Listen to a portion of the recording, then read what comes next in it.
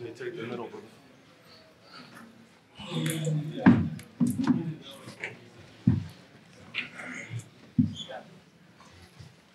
Hey guys, first of all, thank you to Emily Arena. Thank you to our partners at DAZN, to all of our sponsors. Another sold out event for Jake Paul and Amanda Serrano. 4 weeks ago, we put this fight on sale. No press conference. Out of the blue, these two decided they wanted to fight. The reality is, Devin Haney and Ryan Garcia didn't sell out. Shakur Stevenson didn't sell out. Jake Paul and Amanda Serrano once again proved that they are the faces of boxing. They didn't have to take this fight. Everything was on the line, and they both came out and showed and proved tonight. So congratulations to you both.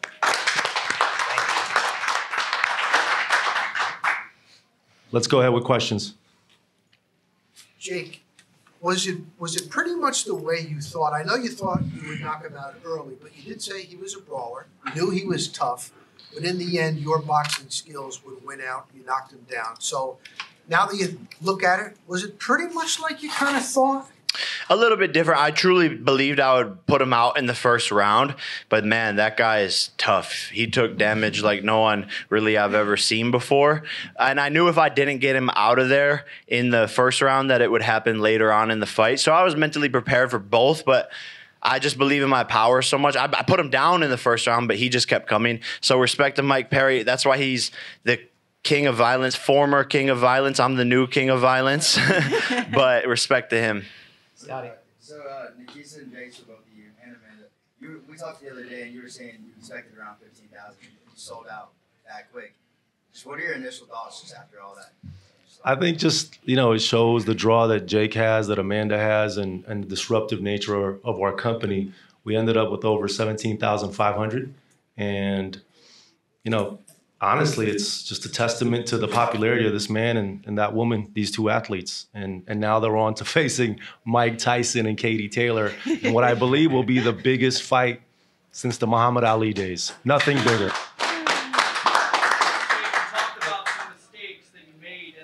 Can you expound on that just a little bit? Yeah, I'm a perfectionist, and I wasn't perfect because he hit me like 5 times. One was good. One good punch he landed. So I just need to go back to the drawing board so I don't get hit at all. But I think it just had to do with my energy more so than anything else, and being able to throw more punches. That's what I didn't feel very good in there tonight. But you live and you learn. I haven't gone more than 1 round in a year, so this was a great experience. Watch his podcast that he put out this week.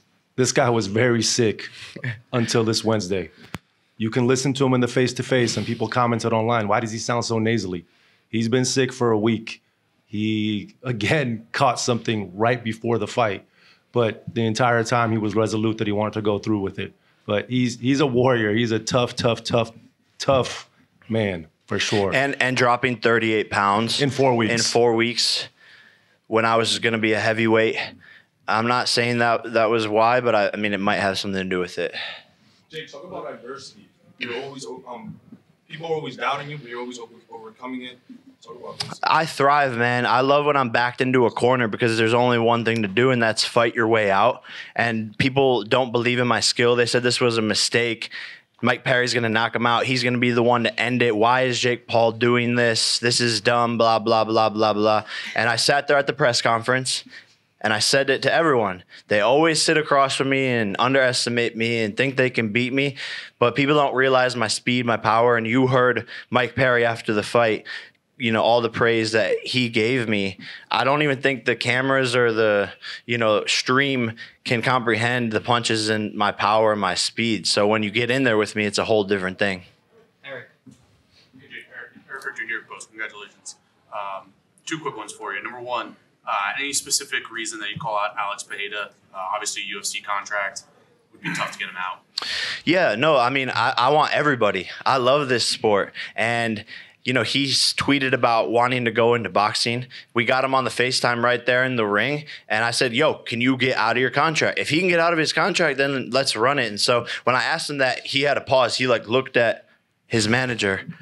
You know, these guys aren't their own bosses. So I want all the smoke, but at the end of the day, will Dana let him out? That's too big of a risk if I could embarrass his #1 praised fighter right now. But I want all the smoke. I want all the MMA guys, and I've beaten all of them. Who's next? He's the king right now of the UFC, so I want him. I'm going to decapitate him and dethrone him. And just to be clear, right, it was Anthony Joshua that said Pereira should enter the boxing ring. Pereira said, I'm honored. I would love to. Who should I fight? Right? And when Jake saw that, he said, hey, you should fight me. And we said, well, he signed to the UFC. And that was the basis of that discussion. One second, hey, Fred. Yeah, it was a great night for you and Amanda. Unfortunately, Ashton wasn't able to get the win tonight. Obviously, in boxing, it's quite normal that if your training partner goes out and loses, it could affect you. Before the fight, did it affect you at all? Honestly, it definitely shifted the energy in the locker room. And it was just scary, and I love that kid, so it did affect us, and we had to kind of, say a quick little prayer for him and then refocus. But it is really weird to experience that. Amanda, how did you feel? No, yeah, it was really devastated. That's sad to see, a stable mate of ours. But we just have to go out there and stay focused and hope the best for us. And I get extremely nervous when he fights, when Jay fights, anyone on the team fights. So, I mean, it's pretty sad. But this is the moment that's the most important in H2O's career, right? He took a big loss tonight, and now he's going to have to internalize that. They've already reached out to us and said they want the rematch in November on Netflix. We're going to let them take some time to think through their next steps. But I have no doubt that he's going to come back stronger, just like Jake did when he took a split decision loss to Tommy Fury and came back and did it bigger and bigger and bigger. H2O is going to do the same thing. One more question for you, Jake. We've seen your skills in the boxing ring. I guess now we'll see even more of your skills as a promoter. How do you look to kind of guide Ashton after all this stuff? Yeah, I mean, he could just look at what I did, and just come back stronger, double down. That's a lesson for everyone out there is when you take losses in life, you double down, you go back to the drawing board, and you keep going. You only lose when you quit, and that's a Mike Tyson quote. Just talked about Tyson. I mean, obviously, he's a legend, but considering what you did tonight, should a 53-year-old really be getting in the ring with you, do you think? Yeah, if Tyson wants to get in the ring, I'm down, and he does. So here we are. He's one of the baddest men on the planet, and if he wants that opportunity and that smoke, he's the one who is like, let's make this a pro fight. I'm gonna end you, and I'm ready for it, and I'm excited for it, and he's a beast. It's very amazing. Dangerous. It's amazing. No matter what would have happened here, somebody would have asked the question of, should this fight really happen? If Jake would have gone to a decision, they would have said, should this fight happen? Can he really beat Mike Tyson? If Jake would have lost, they would have said, thank God he's not fighting Mike Tyson. Mike Tyson would have killed him. He beat Mike Perry, who's an extremely tough man. He's not as tough as Mike Tyson, and he's certainly not as skilled as Mike Tyson in the boxing ring. No, he's not. Yeah, you don't even know. No, he's not. You don't even know his age, Next to be honest. question. Anybody have any questions for Amanda? I was going to say, Amanda, the crowd was electric for you tonight. Over a year since your last fight. How'd that feel just to be back out there and just feel that energy? Oh, it's truly amazing. I feed off of that energy. 50th fight. Yeah, my 50th fight, 31st knockout. TKO, 50th fight. Okay. No, super exciting. I love fighting in front of a big audience. Thanks to Jake, all the big fights, and I just feed off of that. And I just love giving the fans a real good fight. I'll take one to give 2 hard ones with my punches. So She talks so much smack, and then you just Jake, smack. There's levels to this. I know. There's levels. Puerto Rico flags everywhere. You expect to see that in Dallas? Of course, there's Puerto Ricans everywhere. So they'll be there in Dallas, 100%. Kevin Garcia, a.k.a. the Puerto Rican KKG. This is Fight Hype. Amanda, you just talked about it. Jake's made a statement. She was talking a little bit before the fight, right? And you normally have a really calm demeanor. You don't talk too much. But did that fire you up? Did she get under your skin at all in a way that motivated you? Not under my skin, under my trainer's skin, Jordan Maldonado. And every time that happens, I don't know, I feed off of his energy, and he just makes me go out there, and he tells me, forget the skills, just go out there and go through her. And that's what happens. And I remember the last time a girl did that to me, and that fight ended in 58 seconds. So I was just thinking that as well. I feel like she was a little disrespectful, but I had to keep my cool. I'm a professional, and that's what I do. I stay calm and collective, and I go out there and I perform. Along the same lines, could you sense, like in the first minute of the fight, Yes. I can get her out there? Yes, I knew it. After the first couple of punches, I was like, okay, I got it. I'll narrow her down and I'm gonna hit her hard. And yeah, all my punches were hard, and I knew it was gonna. When the referee said, "Show me something, Stevie," I just went out and I said, "It's over." First and foremost, I want to say congratulations on both your wins and a fantastic performance for both of you guys. Thank you. I'm a huge fan of your work, Michael Bay. Jake, you said after the fight that your goal is to be the cruiserweight champion in 2 to 2.5 years. How would fighting a guy like Conor, who came after you, McGregor, who came after you tonight after the fight, or Alex Pereira help you achieve that goal? Yeah, man, anytime I can get into a camp for a big fight and perform under the bright lights to prepare me for tough moments, I'm going to take it. So, you know, there's money fights, there's big fights, there's experience fights. I think tonight was an experience fight. November is a massive fight. And, I mean, it's experience going up to heavyweight and being in there with someone who's been doing something, boxing their whole life. So everything is just on the path to being a cruiserweight champion. And if I can go in there with champions of different leagues, those are the best of the best in the world, and they're going to bring the best out of me. You've seen what he's done to experienced boxers that have a similar record to him, right? So these moments, I think, help prepare him for those more experienced boxers. You saw Chavez Jr. tonight. He looked pretty good, but he was fighting a guy who was 1-0 in boxing, right? His 1-0 is against an NFL player. And yet that MMA guy was able to hang in there with someone who has 60-plus fights. So it's not easy what he does to these MMA fighters in any way. Jake, Colin McGregor for IFL TV. You told me outside that you hurt your hand a little bit tonight. Can you tell us a bit more about that, and will it affect the Mike Tyson fight? Oh, no, I'm good. It just felt worse, like, in the ring, but right now it's fine. Is that why you were peppering him with all those left hands? Dude,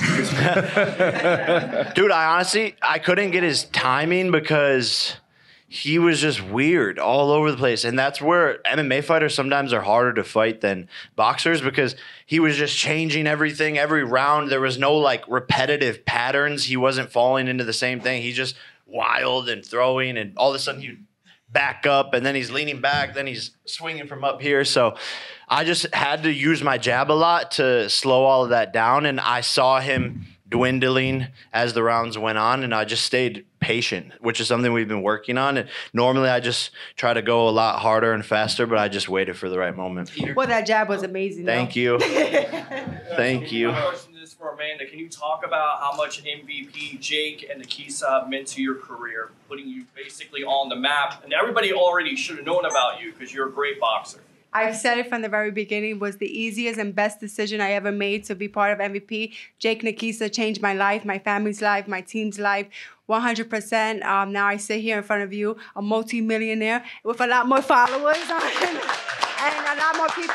a lot more people seeing women's boxing. Women can fight, women can sell, we can perform and put on a great show. And thanks to these men over here, my trainer Jordan Maldonado, I think this is the dream team.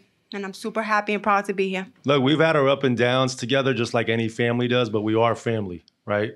When that scuffle happened yesterday, I saw Jordan rush up onto the stage immediately because his family was under attack. So it's a beautiful partnership, and this is the greatest female boxer of all time. Nobody can dispute that claim.